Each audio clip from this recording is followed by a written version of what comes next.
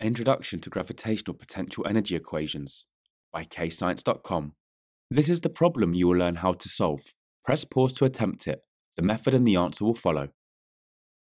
It's possible to work out gravitational potential energy stored in an object. This is done using the following equation, where E equals m times g times h, where E is the gravitational potential energy stored in the object, m is the mass of the object, g is the gravitational field strength experienced by the object, and h is the height above the ground. We're going to go through this worked example. So the bird is stood on the ground. We need to work out the gravitational potential energy the bird has. So to do that, this 1.3 kilogram bird is stood on Earth. So the mass of the bird is 1.3 kilograms. The mass is always in kilograms. What is the gravitational field strength acting on the bird? Well, that's going to be 9.8 newtons per kilogram, because that's the gravitational field strength on Earth. The bird is 0 meters above the ground. It is on ground level.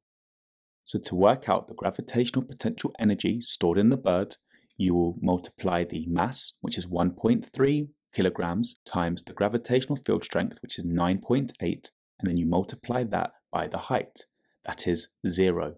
So if you multiply those numbers together, you're going to get the gravitational potential energy stored in the bird will equal 0 joules. The gravitational potential energy will equal 0 joules. It's question time. Attempt these questions to check your understanding.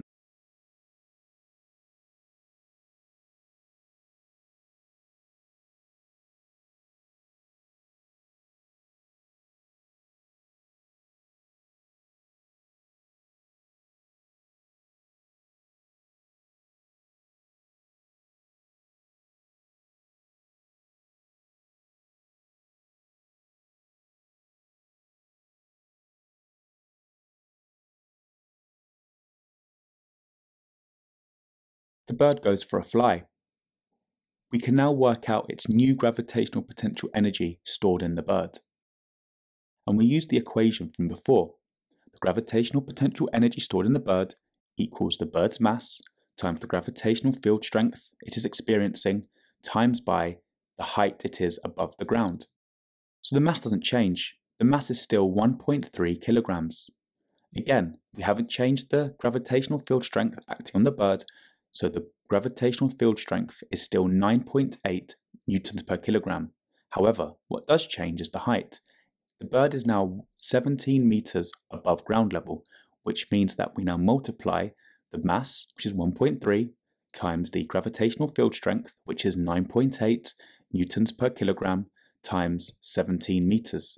That will give you the gravitational potential energy stored in the bird at this height, for this mass, at this gravitational field strength of 216.58 joules. The bird flies a little bit higher. The bird is now 23 meters above ground level.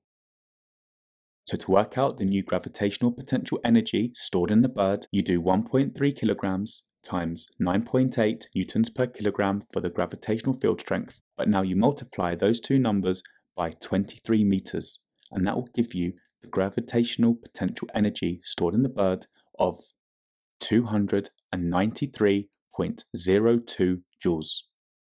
So as you increase the height experienced by a mass, you are going to increase the gravitational potential energy stored in that object.